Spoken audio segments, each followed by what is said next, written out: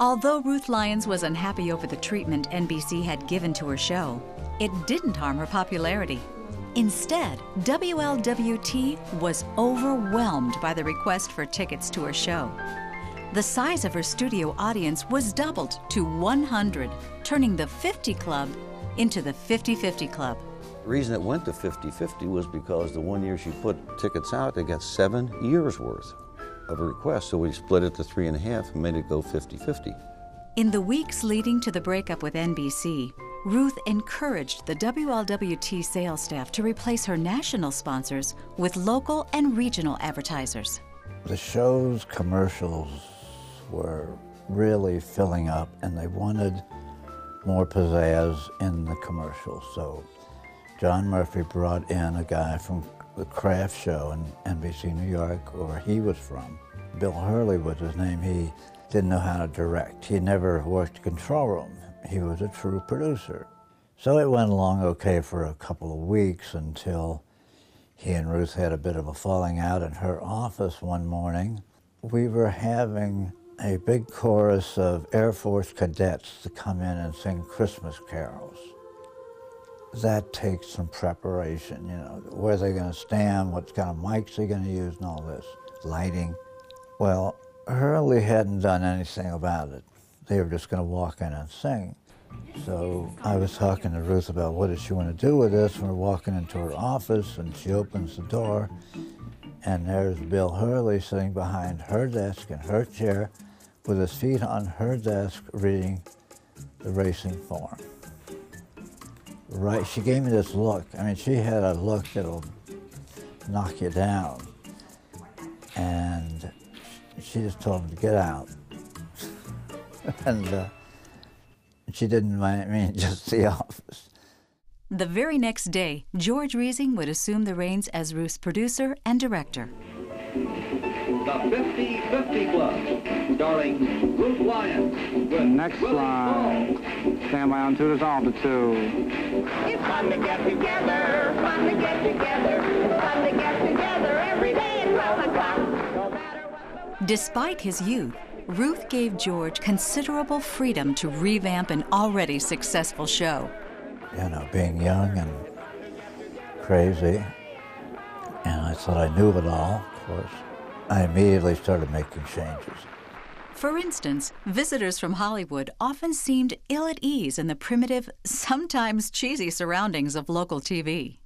The set was kind of a laughingstock of the world.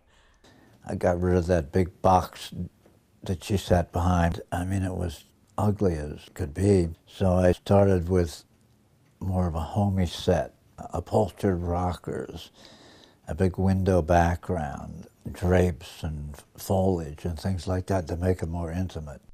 Eventually, Ruth and Reising would take a microphone and transform it into something iconic. Her microphone was in a bouquet of flowers. In other words, you talked into the bouquet. She hated the microphone with the black cords, so I got her, a white mic, and I got a florist to supply flowers every day to put on that mic.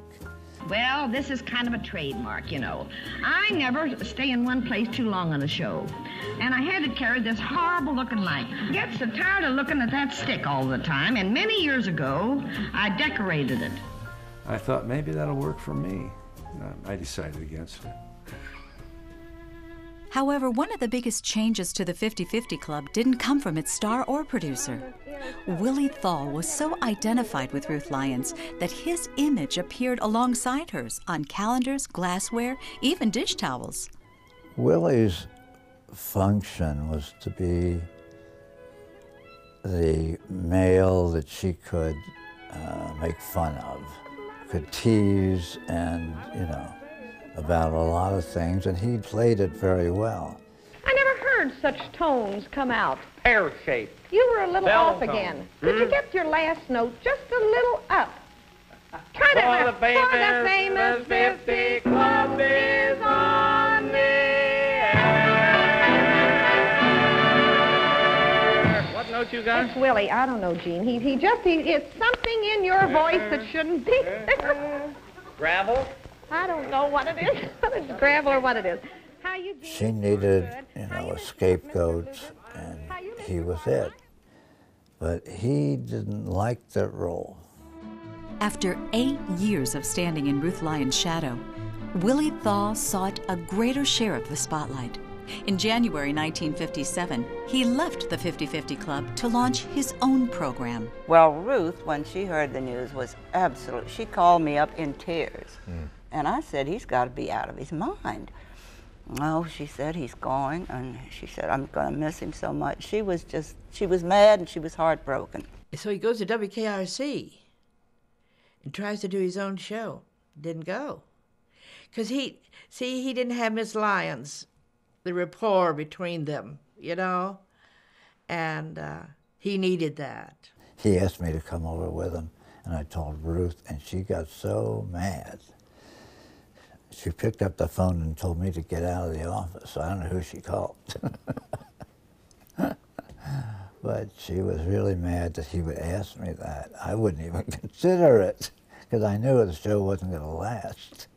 Determined that she would never again be so closely tied to a single sidekick, Ruth filled the gap with a trio of rotating co-hosts. Ruth called us the Three Musketeers. There was a boy named Sid Doherty, Peter Grant, and I was the third member. And then Ruth thought that three were too many.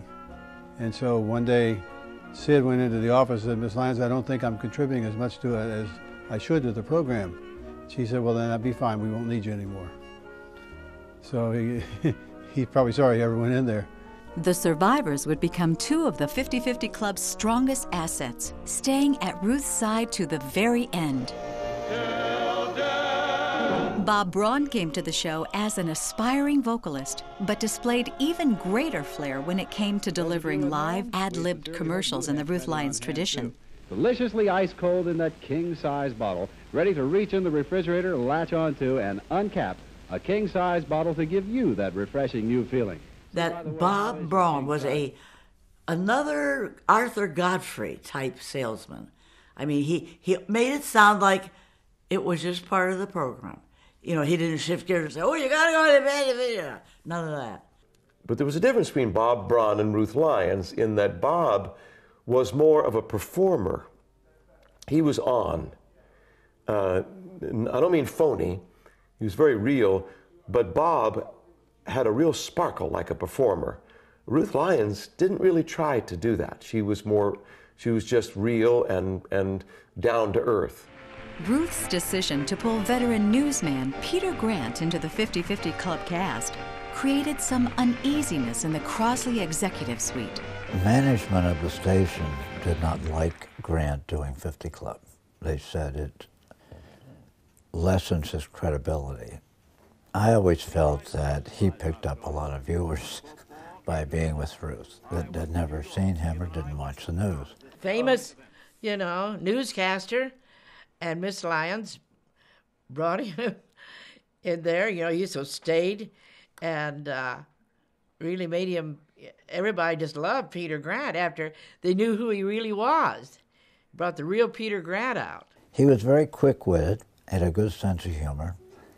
He and Ruth did get along. She got a real kick out of his old-fashioned courteousness and the gentleman and the way he dressed and everything. And he was very smart. And she could have a lot of fun with him. Hey, they're pretty, aren't they? They surely are. I noticed that. Any unmarried ones? Yeah. Lucy? Stand up, Lucy. Stand up. Peter, honey, I want you to come over here. My mic isn't long enough, I'm sorry. My cord's too short. Come over here. I Put the microphone down. The cord's not too short. Come over here. Hey, Clifford, come here. Where are you going? Lucy, what is your last name? Lucy, this is Mr. Lash. How do you do, Lucy? How are you? Keep going. She's pretty, isn't she?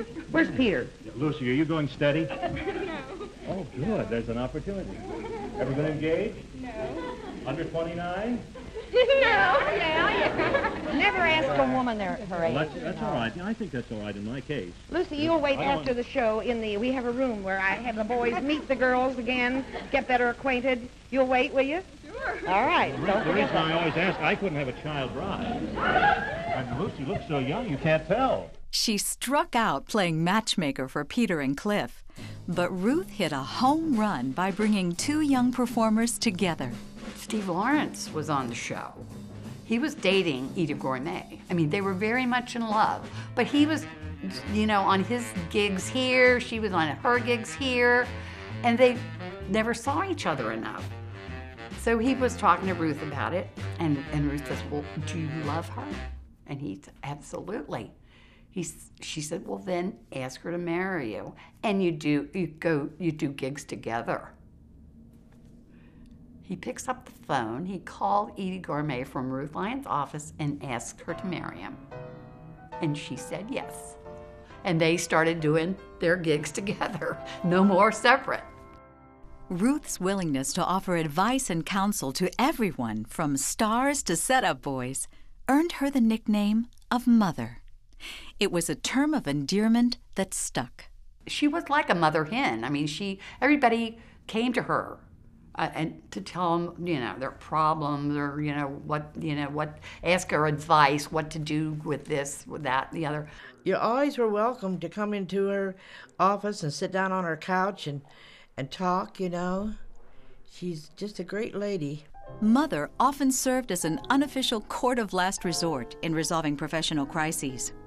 When negotiations between WLWT and the Musicians Union collapsed, Ruth paid an 11th-hour visit to the man who'd hired her back in 1942, Crosley Broadcasting president Robert Dunville. Ruth walked into Bob's office and said, well, I guess if they have a strike, you'll see me on the picket line. And he said, what? He said, I'm a member of the Musicians Union. I march with the musicians. I picket with them. The strike was settled. There was no strike. The musicians got their contract. All went well. Ruth Lyons' behind-the-scenes clout stemmed from her on-camera power as a peerless salesperson, making her Crosley's single most valuable property. Remaining true to the style she forged during her early days in radio, she would ad-lib her way through 18, 19, even 20 commercials per show. No tape, no film, no scripts. And when it came to products that she advertised, none got on her program unless she honestly could recommend it to her audience. There's always somebody wanting you to advertise this or that and the other. I can't talk about something I don't believe in. There's no point in it. Companies were stunned to learn of Ruth's insistence on personally trying and approving every item she sold.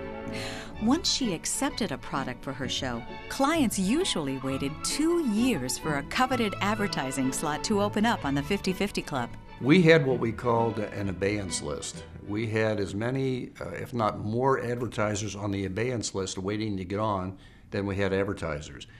Being in sales for so many years, it was always a kind of an annuity. If you got a sponsor onto Ruth's program, you were kind of set for life. Your commission was set for a long time because once they got on, they never really got off.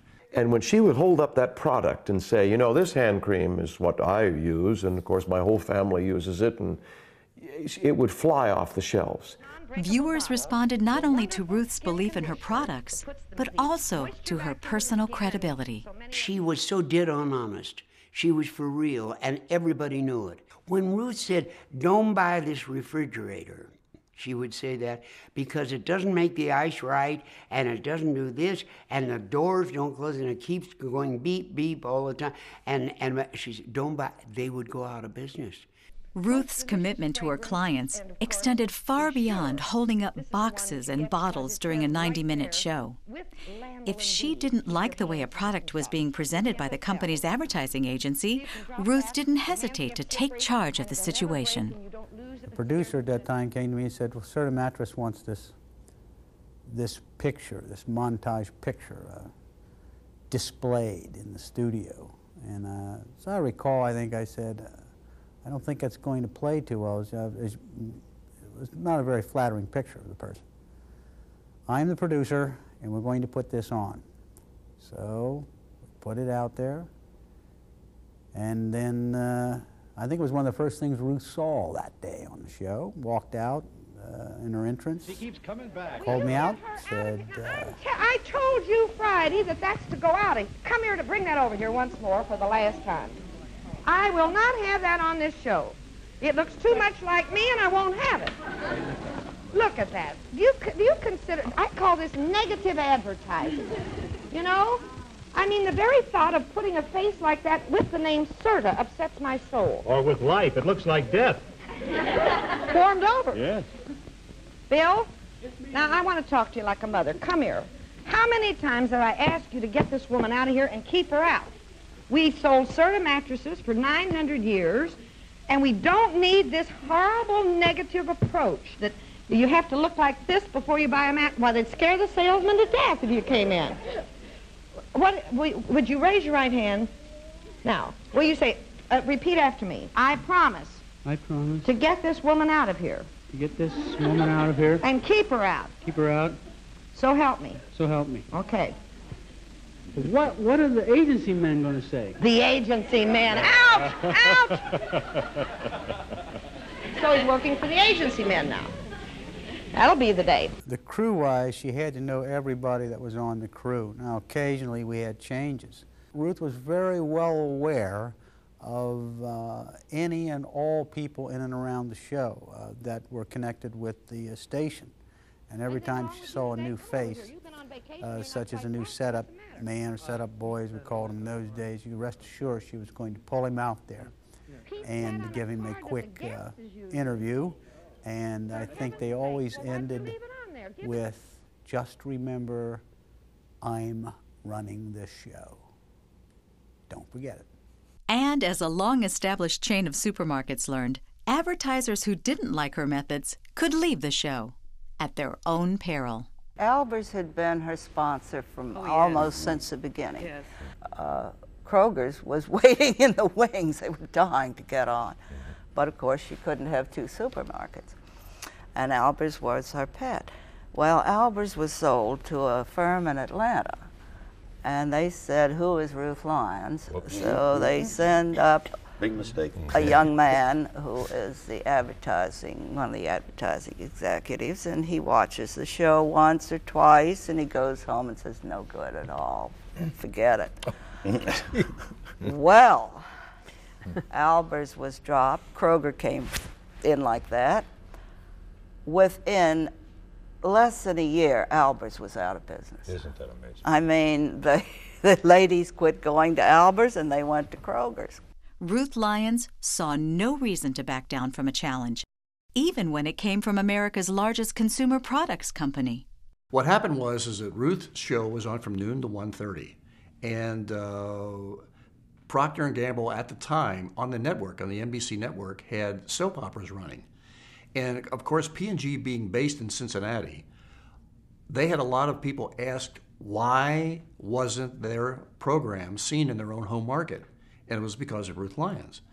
So they tried a number of times, that is P&G, came to the station management asking them, almost pleading with them, to move Ruth to another time. She refused to do it. She said noon to 1:30 is where my ladies are able to watch me, and this is where I want to stay. Infuriated by her stubbornness, Procter & Gamble vowed not to spend another cent on the 50/50 Club. Ruth found out about it. She said, that's fine. She says, go out and get me another sponsor. So the sales department in New York went to Philadelphia, got in touch with an outfit called Fells Naphtha. Well, now let's see. We'll give somebody the Instant Fells. We've talked about that for 12 years. If you don't know about that now, you never will. You know that this is the one soap product still left on the American market to put in any kind of a washer to assure you fresh smelling, fresh, clean, lovely clothes that never harm your skin or the most delicate baby skin. That's the Instant Fells. Give that to somebody. Fells Naphtha became #1 in Cincinnati in a little less than 6 months. They went from an unknown product in Cincinnati to being #1, and it just drove P&G crazy. So that's what happened. It shows you the power and the influence that Ruth had over the audiences she had in Cincinnati, Dayton, Columbus, and Indianapolis. Her influence even extended to baseball. when a relentless push to fill the All-Star team with players from the Cincinnati Reds forced the National League commissioner to take action. Ruth Lyons said, everybody send in your votes. You know, let's get every spot on that team a Cincinnati Red. Well, darned if they didn't do it. And they changed the rules after that year. The power of the woman. She had better luck a few years later, boosting her beloved Reds into the World Series by writing an anthem.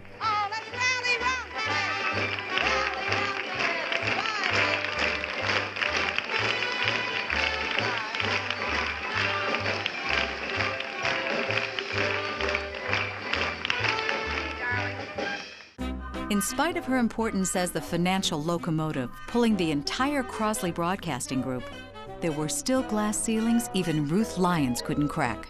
She always felt that she was shortchanged because they wouldn't name her a vice president. That was a big bone of contention in her mind, and she wasn't on the board of directors and things like that. She should have been. Ruth may not have held a corporate title, but there was never any doubt who held the upper hand. When I came down here, young, trembling, awestruck about Miss Lyons, as general manager of WLWT, I was called into John Murphy's office, and he said to me, Ruth Lyons has ordered a new grand piano. Walter Bartlett was sent up to her office by John Murphy to tell her specifically that we couldn't afford a new piano because business wasn't as good as it should be. So I go up and she has me come in, and she had rocking chairs in her offices up there, and we sat down, we had some tea. She asked me about my family and where we settled, and she was just magnificent. And she said, now why are you here? And I said, well, Miss Lyons, you have ordered a new piano, and I can't afford it in your budget this year. So I'd like to delay it till next year if that's all right. And she said, that's perfectly all right, Walter. That's not a problem in the world. So I get up with a big smile, shake hands, went back downstairs and said to John Murphy, hey, this was fine. She was wonderful. He left. She picked up the phone, called Bob and said, could you have that here by tomorrow? The piano was delivered and no one ever said a word.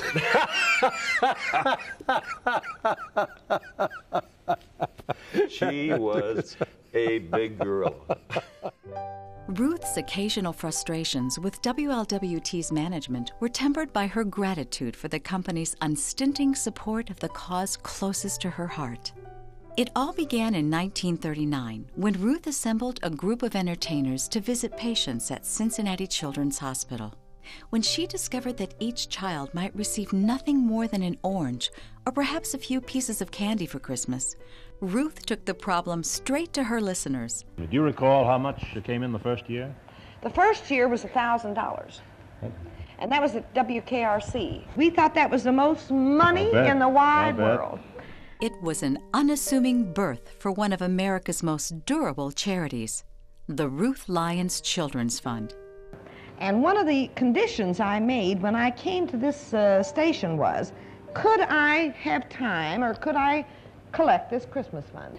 But they have been very generous, and not a cent has ever been taken out for any expense whatsoever. And I don't think there's a fund in the country that can say that. Launching every year on her October 4th birthday, the Ruth Lyons Children's Fund campaign was a ubiquitous holiday season presence across much of the Midwest. Performers from the 50/50 Club would travel throughout the area to entertain hospitalized youngsters, just as Ruth had done in 1939. Because we went to every city covered by the show. We had nearly 100 hospitals, and we went to at least 50 of them every year, so that every 2 years we will have been to all of them. As Ruth's TV popularity hit new heights, donations from her viewers also soared.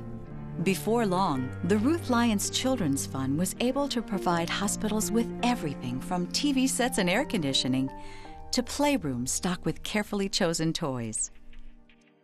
For Ruth, the fund was deeply personal and was guided by her deepest principles. She wouldn't allow you to have a dance and publicize the dance that the proceeds go to Ruth Lyons Show. Her feeling was that if you take that away from the people, they'll no longer feel that it's theirs. It'll be big business making a buck off of it, so to speak, by attracting customers. And she didn't like the fund used for that method. In spite of her demanding schedule, Ruth found time to maintain hands-on control over her children's fund, overseeing the annual distribution of hundreds of thousands of dollars to regional hospitals. All in all, it is just mushrooms, you know, from a very small endeavor to something that we just can't afford not to do. By 1957, Ruth Lyons was no longer merely a talk show host, a brilliant saleswoman, or even a pioneer of early TV. She had become a nationally recognized philanthropist, the creator of the largest privately operated charity in America. And now, nearly 2 decades after its modest start, the Ruth Lyons Children's Fund would help guide its founder to some of the most surprising triumphs of her career.